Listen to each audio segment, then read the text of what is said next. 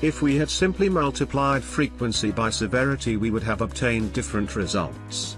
Let's check it out. In cell A19, type multiplication losses to label the eventual output variable.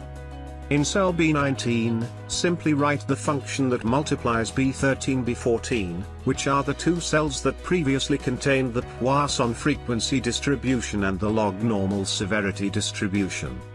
Now, by clicking on the Output Data button, declare such cell B19 as an output variable using the suggested name.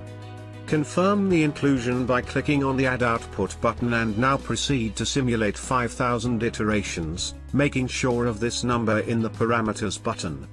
Having finished the simulation, we can compare both losses with the S-curve button.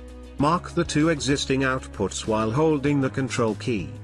When you type OK, the compared graph will look like this.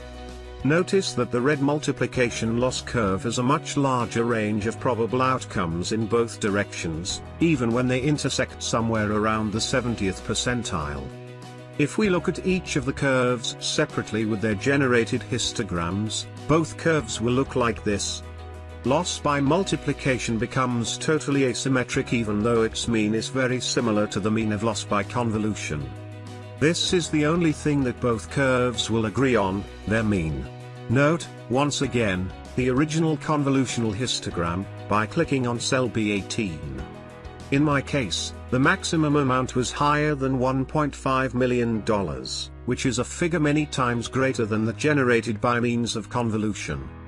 This is the impact of multiplication, that it will catch some very high iterations in both frequency and severity and generate instances or iterations with exaggeratedly high values.